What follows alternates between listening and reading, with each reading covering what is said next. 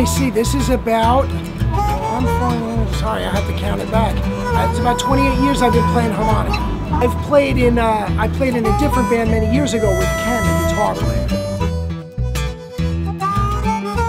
Little Walter Jacobs and the big Walter Horton, Sonny Boy Williamson, Sonny Terry.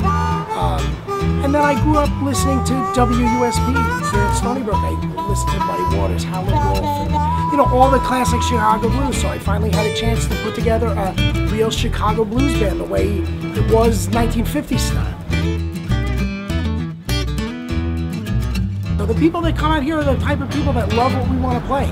It's a great venue, it sounds great, the crowds are dynamic, and also, people can come out and get a great meal. It's an awesome place to play.